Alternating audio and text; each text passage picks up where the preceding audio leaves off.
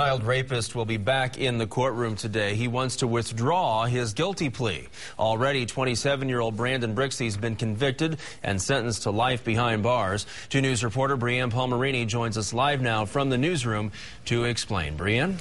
Well, Brandon Brixey raped an 8-year-old Tulsa girl back in 2008.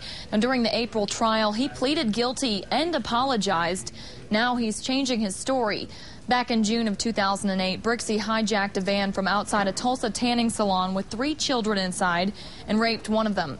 In court, the girl's mother said she still has nightmares and is undergoing counseling. Now, it wasn't until right after the little girl testified against him in court that Brixey pleaded guilty. Her brother was supposed to testify, but Brixey entered his plea first. Brixey then apologized and said he violated the girl in the worst way.